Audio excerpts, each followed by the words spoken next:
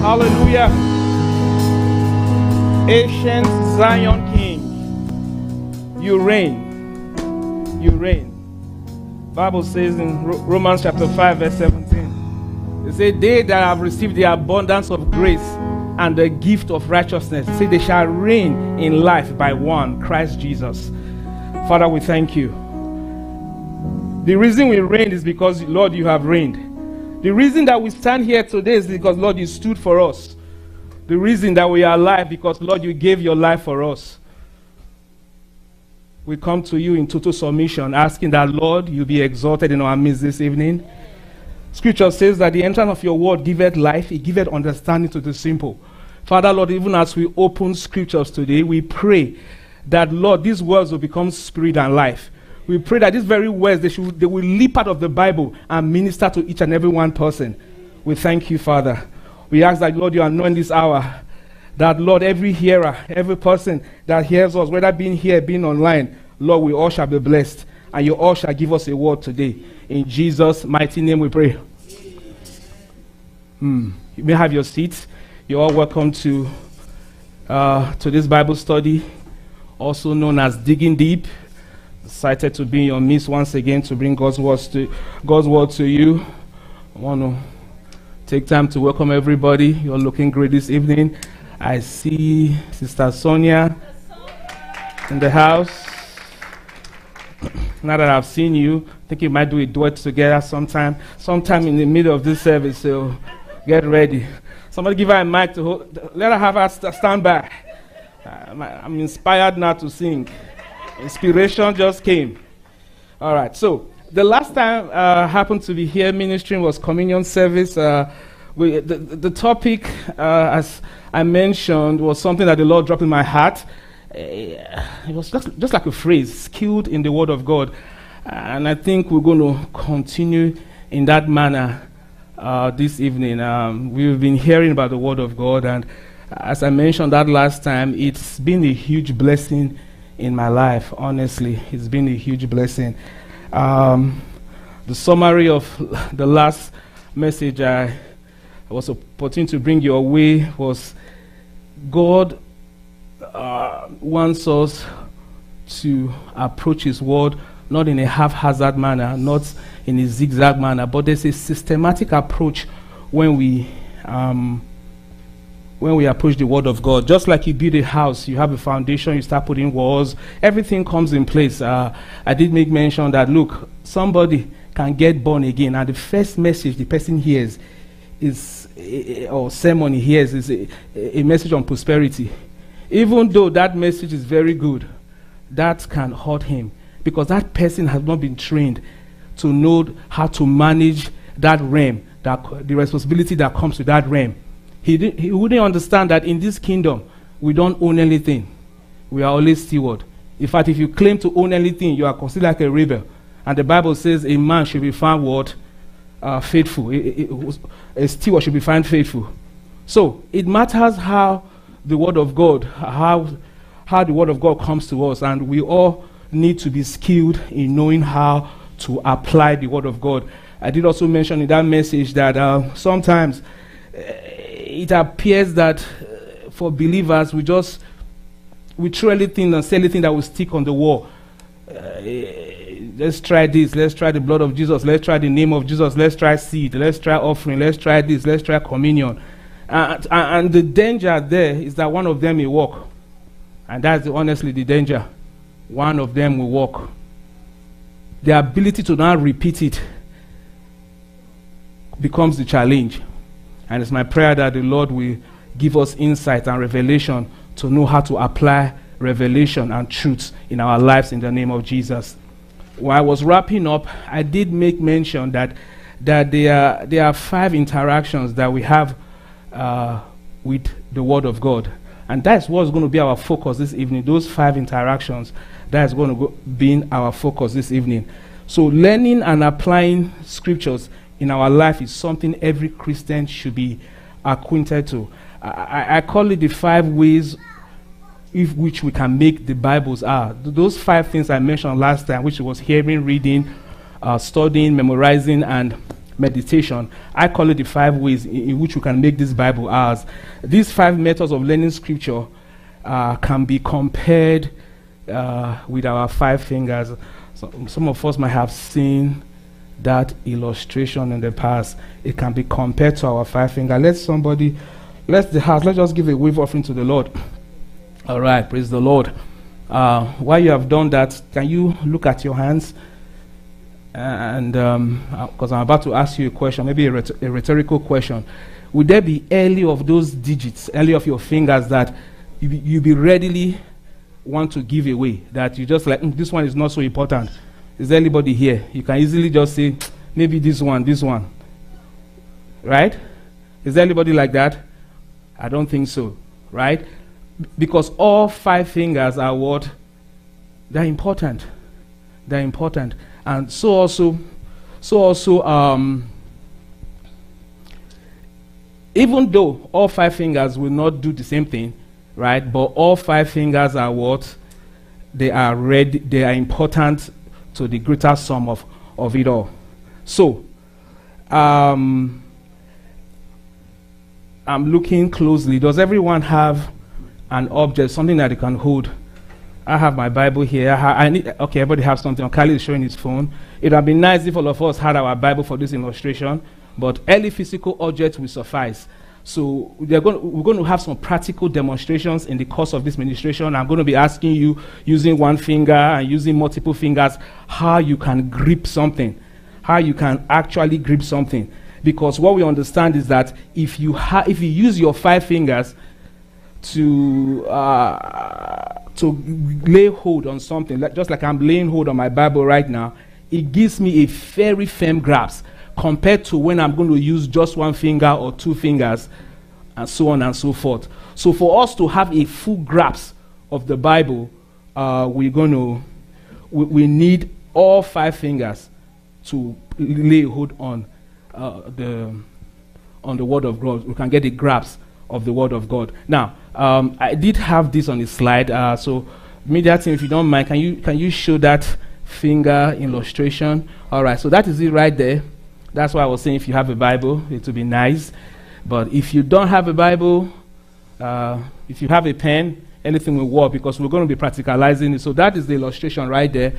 And we're going to walk through each and every one of these this evening pretty fast. So if a person hears, reads, studies, memorizes, and meditates on the Word of God, he or she will have a full grasp of the truth, and it will be part of that person. It will be part of that person's life. So let's all participate as we carry on into this illustration. The very first finger we're going to start from is the smallest finger. What's the other name for the smallest finger? What do we call that? Pinky. Yeah, pinky. Didn't know that until recently, or maybe 5-10 years ago. They call it pinky, right? All right. So let me see how many of you can pick up your Bible and object with that pinky. Let's do that real fast. Try it. Just the pinky. Don't use the other finger to support it. I'm looking at Deacon Jude. He shoots basketball very well with his hand, but all right. He says no. I can probably do some trick here with my pen, but I still need support of, maybe, I don't know. But you're not going to have a very good grip, a very good grasp with just one finger. So the first finger represents here. Let's open our Bibles to Romans chapter 10. We're going to read verses 17, a very popular verse, and of us can quote it off heart. It said that, so then faith comes by hearing, and hearing by the Word of God. Faith comes by hearing, and hearing by the Word of God. So the question here is, what word are you hearing? What Word of God are you hearing? Are you putting yourself in a position where you are going to hear the Word of God? This is not, it's not hearsay, it's not hearing rumors, it's not hearing a side comment, but are you actually positioning yourself whereby you can hear the truth in God's Word? Or do we go to places, right? Sometimes you see a lot of these churches that it's so glaring that what they do there is not the right thing. But do we find ourselves going to places where the word of God is not being taught? Or do we find ourselves trying to hear things that will get us tickled? The Bible says in Hebrews 4:12 that the word of God is like a sword that cuts even to the bone and marrow. Are we allowing that word of God to what? To cut us, to shape us, to put us to where we want? Or we just want to hear things that we want, or we just want to hear things that will tickle our ears or tickle our fancy? Praise the name of the Lord. So where do we go to hear the word of God? That's the question I'm asking this evening. Where do you go? Ask yourself, where do you go? Bless the Lord. A lot of you are here this evening. You are at the church. That is where you're hearing God's word. Or you could also go online, just like many people listening to me online. And there are several websites. There are a lot of materials online where you can go towards hear God's word. So many places. But the question, it still begs the question, why do we want to hear God's word? What is the reason we hear God's word? And we have already answered that question from Romans chapter 10, verse 17. It says, faith cometh by hearing, and hearing by what? The word of what? Christ. We must hear the word of God. We must hear the word of Christ. The Bible says in Isaiah 55, verse 11, it said, so shall the words that go out of my mouth, it shall what? It shall accomplish the purpose for which I have set it forth. So, when God's word comes, it doesn't just go out blank. It doesn't go out void. It goes out to what? Accomplish the purpose of what God tells us. There's a translation I like about Hebrews 4 verse 12. I think so. It says the word of God is living and active. That word of God is living and active, very active. So, it is important that we what? Hear God's word. We must hear it. We must hear it. But I don't want to just tie it down to only hearing a message through a sermon or through a preacher. Hearing the word of God too, in this context, can also cover actually hearing the word, the text of the Bible, being read out. Being read out. So you can actually hear God's word. Like when we read scriptures, right? We can actually hear it. And that, once again, as I said, the word of God is active, is breathing, and it's alive. Can actually cause transformation. I remember some years ago, I was having challenges at my work, and it had to do with my boss and some other circumstances like that. And I was in the media booth. Pastor Fumi was preaching here. She was just starting the message, and she was just reading, I think, from Deuteronomy. And all of a sudden, something just clicked. She hadn't started preaching. She had not started preaching, right? And guess what?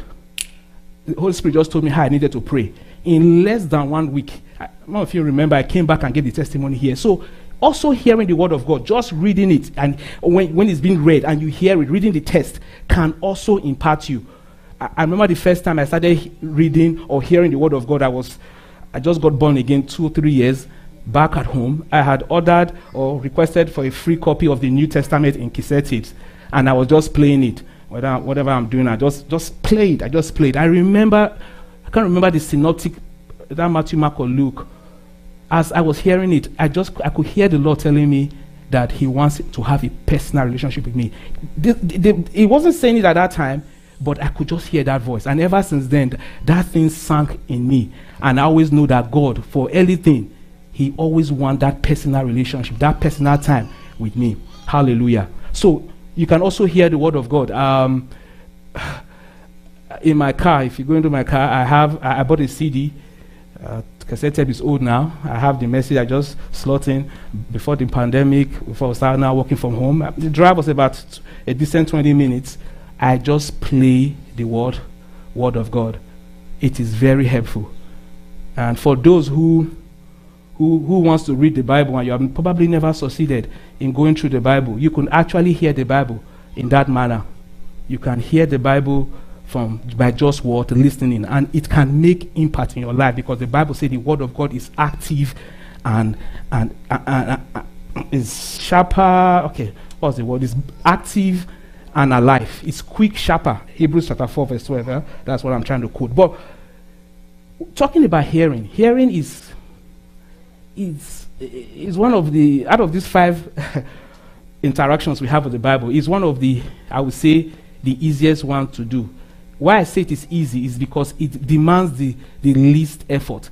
As we start progressing to reading, to studying, to memorizing and meditation, you realize that what it is not taking effort. It's not you taking deliberate action to do what. So it's very easy. What does it take to hear the word of God? Just get yourself here. Or if you couldn't get yourself, turn on your radio to a Christian station, or turn on YouTube, or turn on TBN. It is the least effort. And that's why most times we call it the very beginning point. You have to hear the word of God. All right. Let's keep to the next one. The next one is what? Read. So now we now have 2 fingers. So quick demonstration. How many of you can grab your Bible, whatever object you're holding? Let me see how firm your grip is. 2 fingers. Ugo, I'm looking at you. 2 fingers. Grab whatever you're holding there. And tell me how firm it is. All right. I know she's using your thumb. Don't use your thumb. She did like this. No, just 2 fingers. Without using, no, not your thumb. All right. I see a lot of you. That grip, how firm it is. All right. Not firm, right? So, it reminds me of something that a quote that they normally say. They say it's like taking candy from a what? From a what? Baby's hand. So I'm looking at that young man behind. If that young man that his mother is holding, if he should hold something, anybody here can just like snap it. So your 2 fingers is not working very well, right? All right, let's go. So what scripture are we going to read here? Let's read Revelation chapter 1 verse 3. We're on the 2nd finger now. We have to move fast. Blessed is he who reads and those who hear the words of this prophecy and keep those things which are written in it, for the time is near. So, what is the purpose for us reading? Why do we read the Bible? The reason we read is because we want to hear God speak to us. The reason we read is for us to know what God is telling us so we can keep it and we can do it.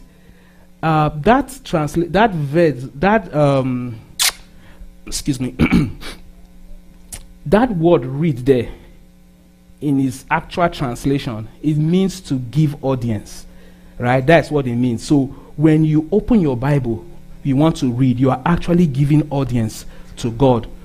You are giving audience. Say, God, I am here for you to speak to me. I'm giving you an opportunity to come into my heart to change me. That is what you are doing. This is very different from reading early textbook or early magazine or whatever, or when you are reading to pass a test. It's very different because this is more like a relationship. It's more like a relationship. Don't ever read your Bible like you are trying to pass a test. And the unfortunate thing is that some believers, they do that. The way they read their Bible to pass a test is that in their mind, mentally, they have created a checklist. And that checklist is for me to just do what I have done it today. So they are like trying to pass. So, okay, yes. They don't give the opportunity for what?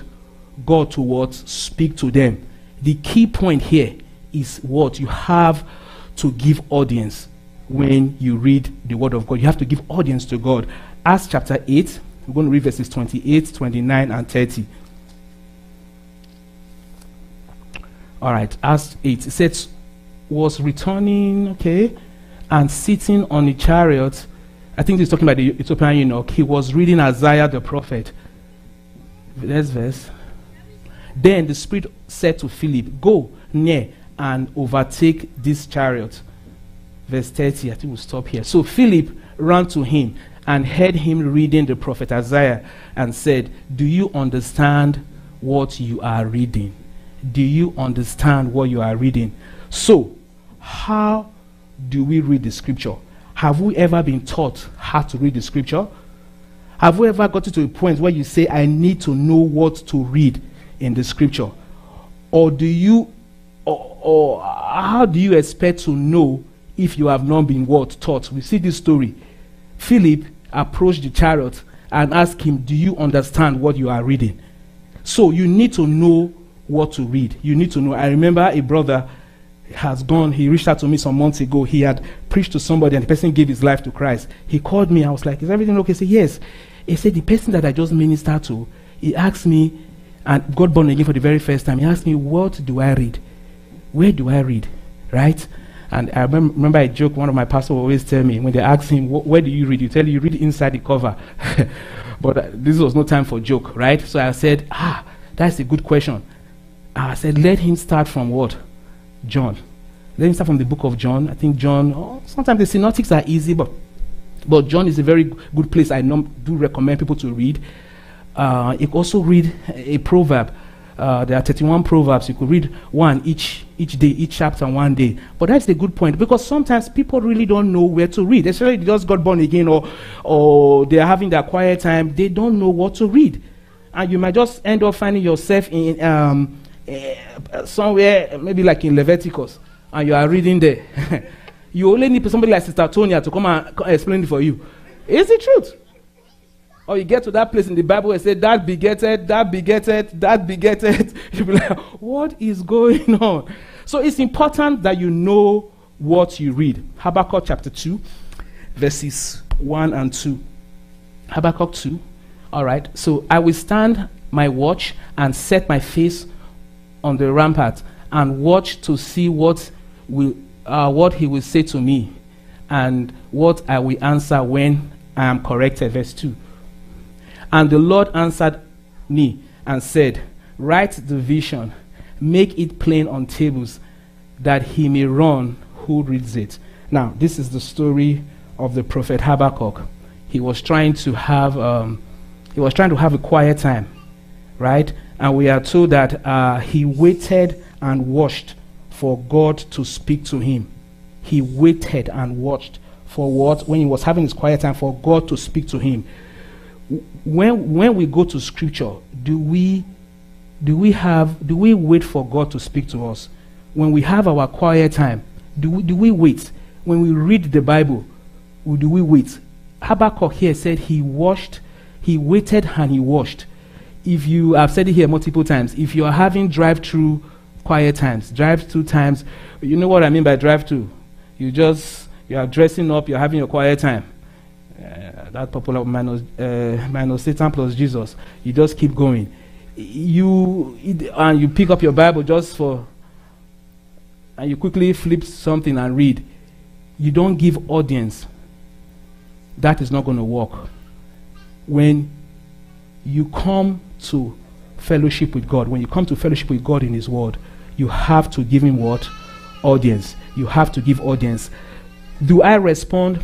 How do I respond when the Lord speaks to me?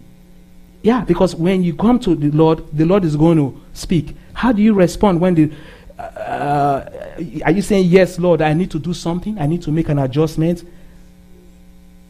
Or do I need to write it down? There comes a point where you have to what? Document it, where you have to journal it. We see this in Habakkuk 2 verse 2. He was having his quiet time. So in your quiet time, you can actually journal. You can journal, say, oh Lord, well, you told me today, this, that, this. Praise the name of the Lord. All right. So, let's go to the third finger. Time is of the essence. So the third finger is study, right? Study. All right. So if you can flash that, yes, the third finger is study. And so let's try that now really fast. Let's see the grip. Let's see the grip. Is the grip getting tighter? Is it getting tighter? All right. Oh, she did a good job.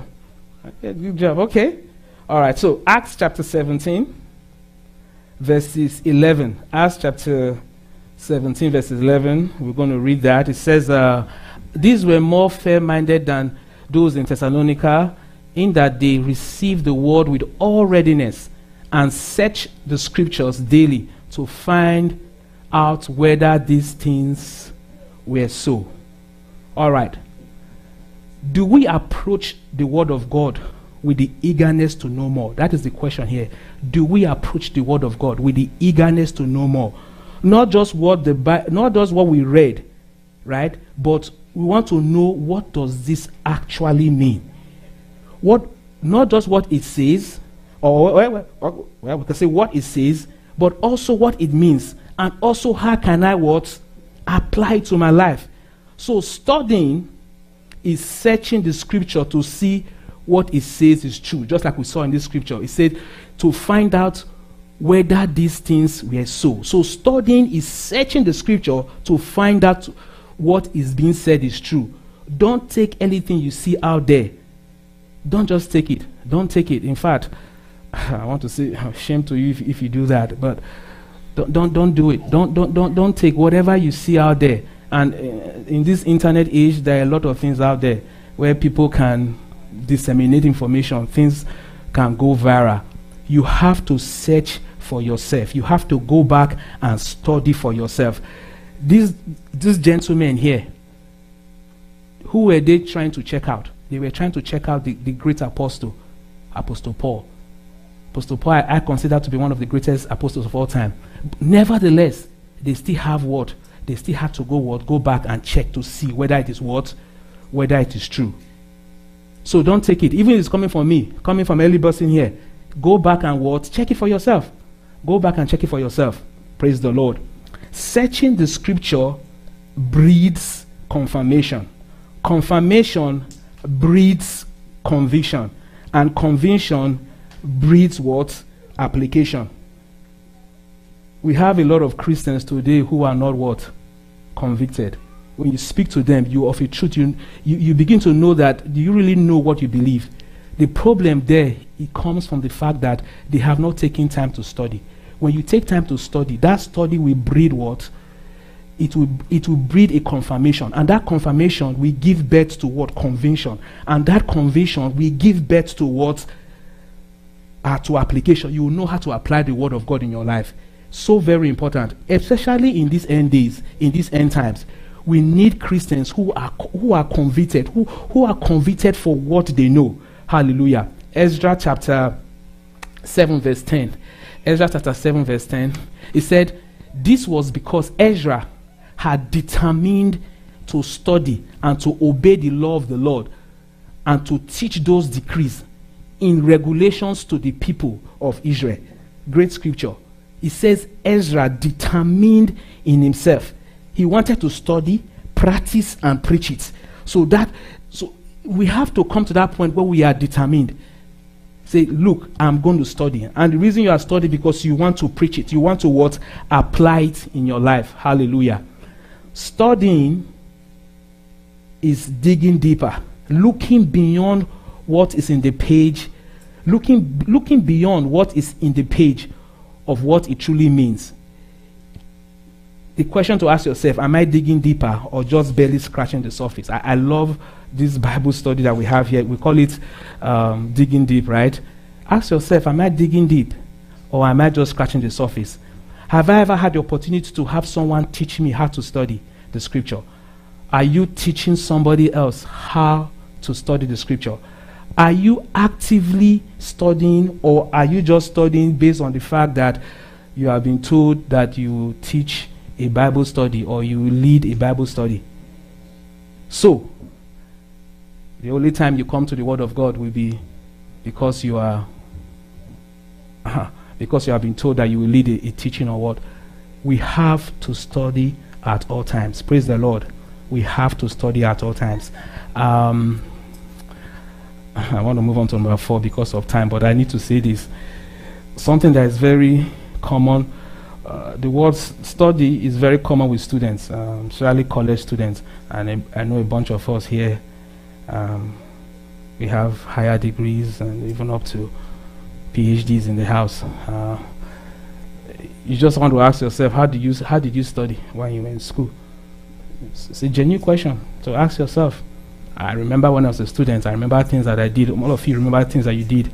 Some of you went to class, you studied at night, you got several textbooks. Some of you went to office hours, some of you went to see your professor, some of you formed study groups, some of you did a whole lot of stuff, drank coffee, but we are all doing that to what? Study those in academia material, right? I'm not saying you should do that for the word of God. What I'm saying, maybe, probably do like 40%. Seriously, just do 40%. Do 40%. I'm not saying do like how you read it, but try and see what it will do to your life. Pastor Mike, we always say God will come and check you out. Yeah, God will check you out, honestly. And if you really reflect how you study to pass an exam, what you do, all the gymnastics you do, yeah, and you ask yourself, am I giving half of that effort to study this thing that has life? Praise the Lord. It's a food for thought. Fourth finger, because of our time, let's move on. Fourth finger is what? To memorize. So let's go. We're getting there. Let's see. Fourth finger, let's quickly practicalize that. Fourth finger. All right. So I see the grip is gradually getting there. Okay. So Psalm 119, we're going to read verses 9 and 11. Just 2 verses. Psalm 119. The fourth finger is memorize. Yes, is to memorize scripture. All right, to memorize. Oh, Psalm 119 verses 9. So it says, how can a young person stay pure? By observing the word. All right. I think I probably had this in King James Version. Psalm 119. All right. It says, so how can a young man cleanse his ways?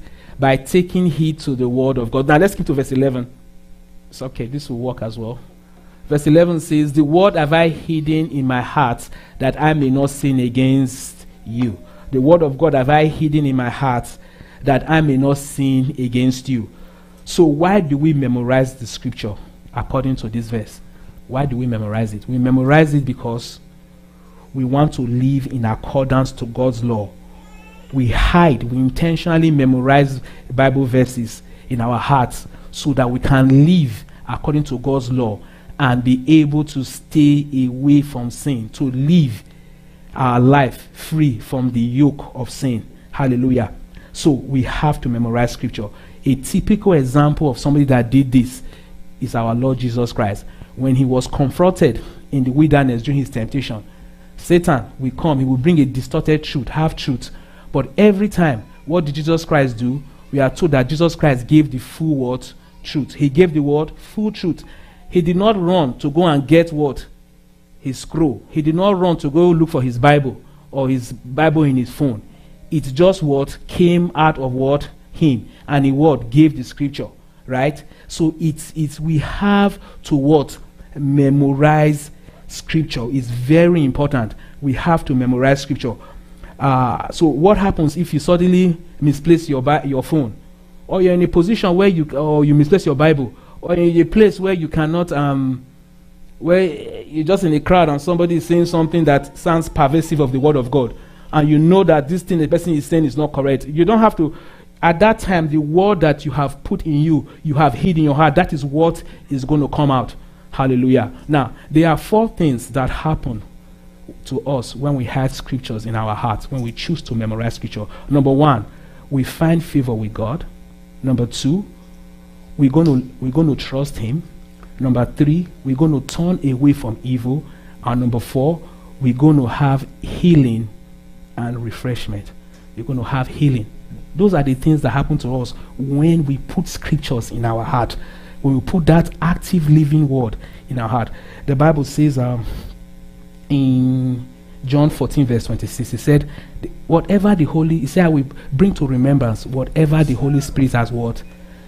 Said unto you. When you take time to memorize scripture, it puts you at an advantage. Yes, the Holy Spirit can remind you of anything you're probably not even choose to memorize before in the past, and I've had that happen to me even while I was here in the altar. There's some scriptures I never memorized, and I was ministering and it came out. I was like, okay. But when you choose to memorize scripture, it puts you at an advantage. Hallelujah. Number 5. All right, number 5. Let's see that now. Let's go. Let's see how it is now. All right. Full grip, right? I feel some, I think in Ephesians chapter 6 and 17, the Bible tells us that what? The word of God is a what? Is a sword, right? It's one of those armors that we put on. All right. Yeah, so let's read it. You see, we have a full grip. We have a what? Full grip. Okay, 17. Okay, it says the sword. Yes, the sword of the Spirit. Yeah, the sword of the Spirit, which is the what? Word of God. So when you have a full grip like this, yes, you can effectively what? Use the word of God. The word of God becomes part of you. Hallelujah. Psalm 1. Let's read verses 2 and 3. Psalm 1, verses 2 and 3. We are looking at meditate on the word of God, the last finger in this illustration. It says, but his delight is in the law of the Lord, and in the law he meditates day and night. Go to the next verse. He said, he shall be like a tree planted by the rivers of water, that brings forth its fruit in its season. Those leaves shall not wither, and whatever he does shall prosper. The word meditate, meditation is a very powerful principle. In his own Bible study, we can look at it in three meetings like this, but we're just going to scratch a little bit of it. Meditation, in the actual meaning of it, means to murmur or to ponder. I don't know, have you ever seen somebody who is talking to themselves? Or how many people here, how many of you talk to yourself? So goes hand. Okay. The kids are the one raising their hand. The adults are too wise to talk to themselves. Yes, that is what that is what murmur is. It's you murmur the word of God. It's not just murmuring of the mind, but it's murmuring of the heart. You bring up that word and you keep speaking it. You keep speaking it. You keep speaking the word of God. You speak to yourself. You interact with yourself. I know of course, you have the Holy Spirit in you. What are some of the things that you can ask while pondering? Right? While pondering on the word of God. So as you are meditating on that word, you can be asking God, what is this verse? What is this saying? What does this Bible verse? What does it mean? Why is this Bible verse here? Just ask questions as you are pondering, as you put the word of God. Keep thinking about it. Keep speaking it. Keep speaking it. Keep speaking it. Hallelujah. Joshua 1 verse 8. Joshua 1 verse 8. Can actually, okay. The book of the law shall not depart from your mouth, but ye shall meditate in it day and night. So you shall meditate on it what? Day and night. That ye may observe to do according to all that is written in it. For then ye shall make your way prosperous. So who is making your way prosperous? You yourself. When you meditate on the word of God day and night, you shall make your way prosperous. And then ye shall have what? Good success. Meditate with the purpose of doing something. Meditate on the purpose of applying God's word. So when you meditate, you are meditating for the purpose of what? Actually applying God's word. Memorization that we just talked about is getting it queued up. It's like getting it ready. That's what meditation is. But there is something more. And that something more is what? Meditation. Meditation is what we have heard, what we have read, what we have studied, what we have memorized. And when we make it to begin part of us. I say that again. Meditation is all those things put together. What we hear, what we read, what we study, what we memorize. When we now start to make it what? Part of us. It is like digestion, right? Meditation is digestion. Whatever you ate yesterday is now what? Is part of you. True of us. Whatever it is, that is what? Is part of you. At the molecular level. It's no longer in you, but it's now what? Part of you. So, the question is, what is in this book that you have opened, that you have chewed upon, that you have swallowed, that you have digested, that you are now making use of? What is it? What is it? There are two disorders,